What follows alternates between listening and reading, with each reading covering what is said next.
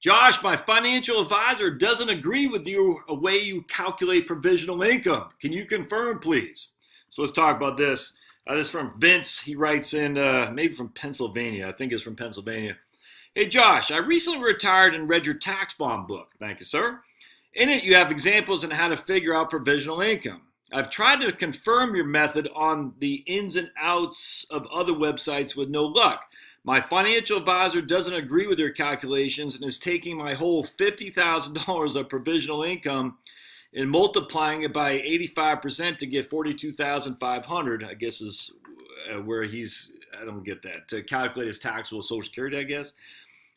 With your method, I get $11,000. Can you confirm either of these numbers as right or give me the correct answer, please? Much obliged. All right.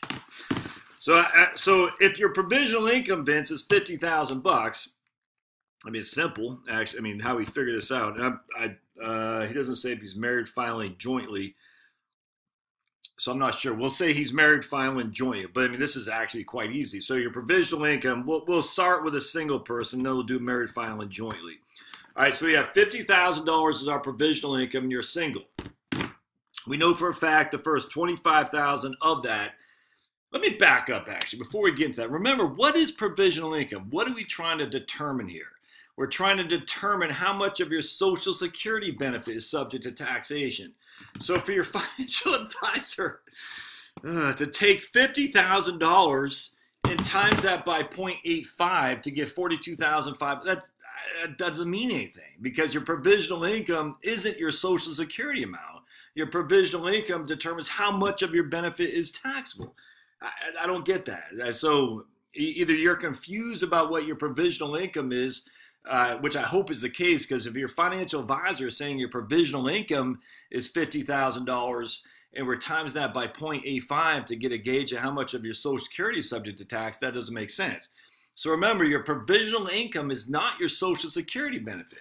So let me back up with Vince here, because I think Vince, well, I don't know, because he's certainly not getting $50,000 of Social Security. I would be hard pressed to, I mean, it could happen.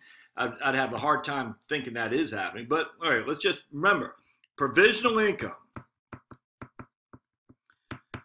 All right, so we're going to find out what our provisional income. The first thing we have to understand is the provisional income is the methodology in which you determine how much of your Social Security benefit is subject to taxation. That's all it does. It doesn't determine your AGI. It doesn't determine how much of what your Social Security benefit is. It just determines how much of your Social Security benefit is subject to tax. So we're just going to say in this case you have $30,000 of Social Security. Now what we'd want to do, we'll say $40,000 of Social Security. Yeah, we'll say $40,000 of Social Security. We'll just say that for example. That's probably too high. Let's do this. We'll say we have $30,000 of Social Security, because I'm trying to get to where we get $50,000 for provisional income. All right, $30,000 of Social Security and $35,000 of IRA distributions. And it can be any other income. So $30,000 of Social Security, $35,000 of IRA distributions. And look, that IRA distribution amount could literally be anything. It could be tax-exempt interest. It could be labor. It could be stock trading, dividends, qualified long-term capital gains. It doesn't matter. It literally doesn't matter what that 35K is. We're just going to say IRA distributions for the time being. All right. So how you figure out your provisional income is you take half of your Social Security benefit and add it to all the other stuff. All right. So now we got 35, which is one half of Social Security. We got a $35,000 IRA distribution, and we add half of our Social Security benefit to that. So that gives us a provisional income of $50,000. That's how you figure out what your provisional income is. It's actually quite simple. All your income plus half your Social Security. That's how you get your provisional income. All right, so now if you're single and you got provisional income of $50,000, we know for a fact that the first $25,000 of that is not subject to anything. No taxation whatsoever. 25 to 34, 50% of that is subject to tax. Anything above 34, 85% of that is subject to tax. So for your financial advisor, just to say 42.5 is just stupid. All right, so this is how it works. Your provisional income is $50,000, but remember your income was $65,000, of which $30,000 was Social Security, $35,000 was your IRA. But because your provisional income doesn't look at your entirety of Social Security, it's only $50,000. The first $25,000 of your provisional income is not subject to taxation. The next $9,000, 50% of that is subject to taxation, and the next amount above that will be 85%. So we got $4,500 is subject to taxation, plus we got $16,000, because $50,000 over $34,000 is $16,000. We times that by 0.85. So now we got $13,600 plus $4,500. $18,100 of your Social Security amount will be subject to taxation. So remember, 50 minus 25 leaves us 25 left. The next 9,000, the next 9,000 with 25 to 34, that is taxed at 50% of that 9,000 is subject to tax. So in this case, it's 4,500. The next amount above 34,000, 85% of that is subject to taxation. So 54,000 minus 34,000 is 16,000 times by 0.85. That's 13,600. Add those two together. 18,100 of your Social Security benefit now is subject to taxation.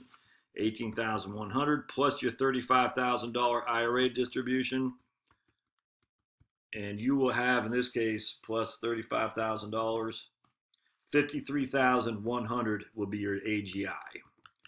All right, and that's it. 53,100 is your AGI, because you take your taxable Social Security, which is 18,100, add your other sources of income, which is 35,000, and then that will give your AGI. So, I mean, in this case, your guy is essentially saying 85% of your Social Security is subject to taxation. That could not be further from the truth, because if you had, what did I say, 30,000 of Social Security, and you times that by 0.85, that's 25,500, which is 7,400 more than the reality. So, yeah, I'm just, you can look at Social Security. There's tons of calculators out there to figure out provisional income. Motley Fool had a good one.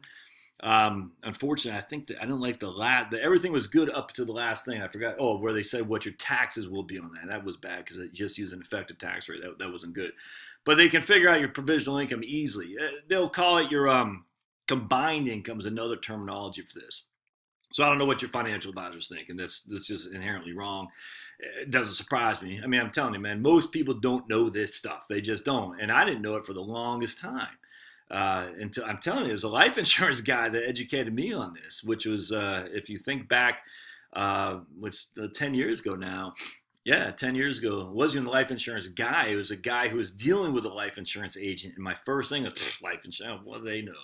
Turns out they knew a lot more than I did. And I had a CFP, and I think I had already completed my master's. Yeah, I had already had my master's. I didn't know. They don't teach this stuff in financial planning school. The only reason life insurance guys understand it because they're trying to sell tax-free stuff, life insurance, which works for me. But they know more than a typical financial advisor, because financial advisors are trained on investments. All right, so I hope that helps, Vince. By all means, man, just if a guy is saying 85% of your Social Security is subject to taxation, just out of the gate without any knowledge at all, they're just wrong. Now, he might be right that 85% of your Social Security is subject to taxation, but it has nothing to do with provisional income. If he's saying your provisional income is 50,000, to say 85% of that is dumb. It doesn't make sense. That's dumb.